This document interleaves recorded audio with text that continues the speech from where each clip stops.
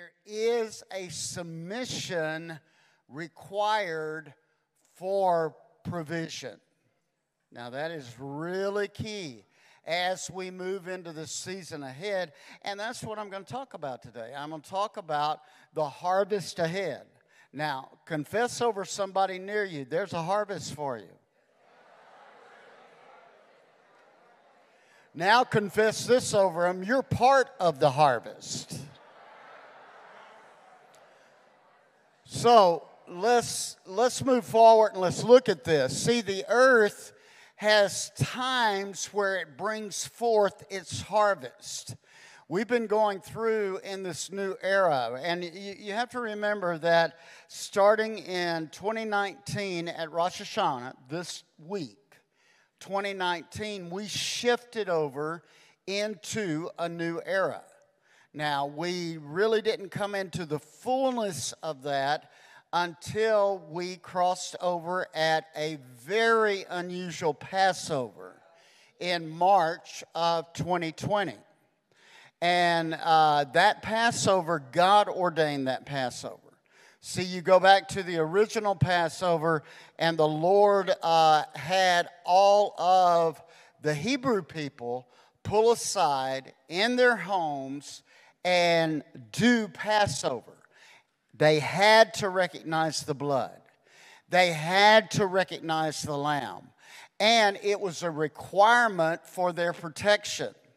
Now, notice what happened the first time historically since the original Passover that you saw written about in the Word of God on March 2020, God did it again.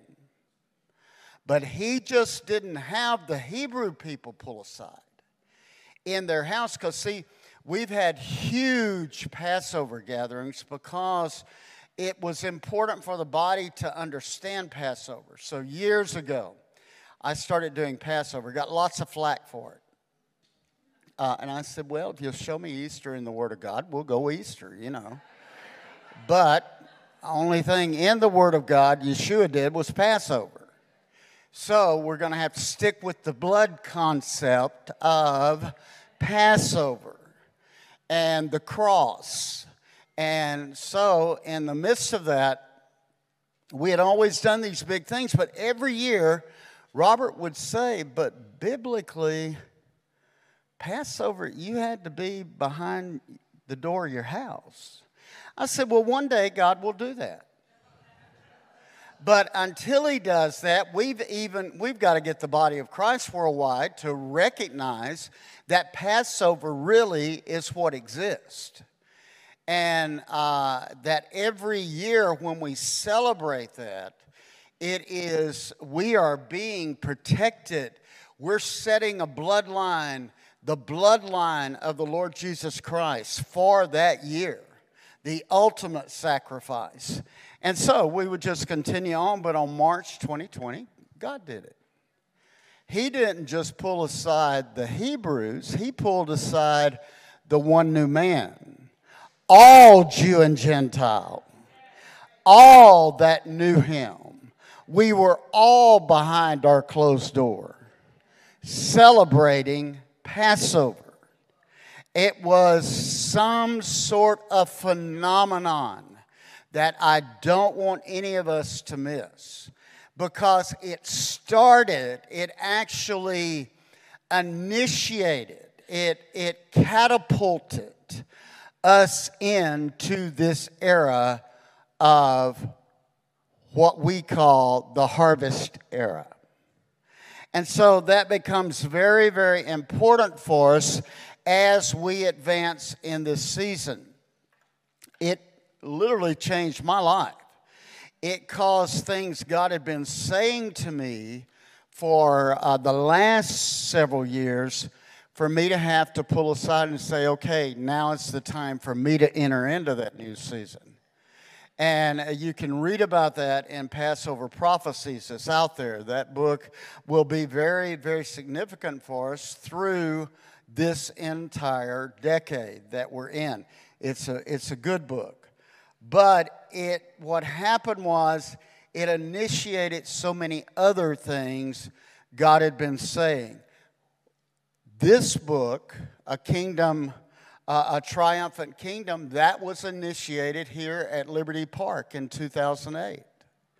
So, New Jersey and the 13 original colonies have always been probably the place where God initiated what I would be about for the next season, including when I surrendered to Him in 1972, me meeting my wife at the altar who was from New Hampshire. So, you see, there's something about this region that God is looking at to come down in that will change an entire nation. And so that's why because over this past year and a half, my life has changed. I went from traveling 575,000 miles a year all over the world and getting to be with John Price and a team, you know, and let's thank God for John. He brings life to the body.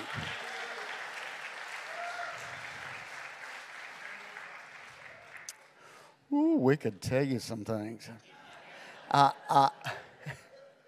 And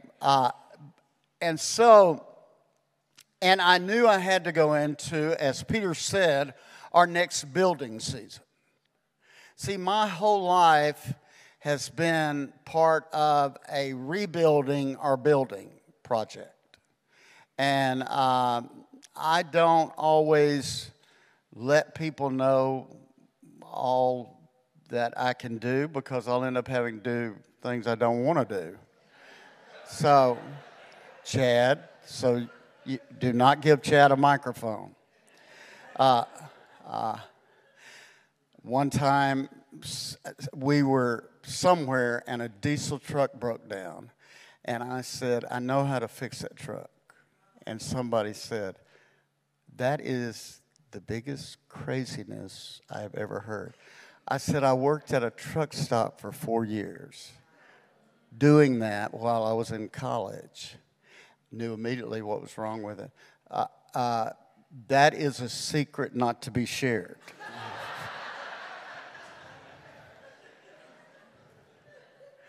So I just act dumb a lot.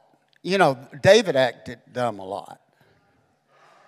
I remember that. He acted like a fool with the Philistines to get away from them. Sometimes you're going to have to lay down all you know and act like a nut.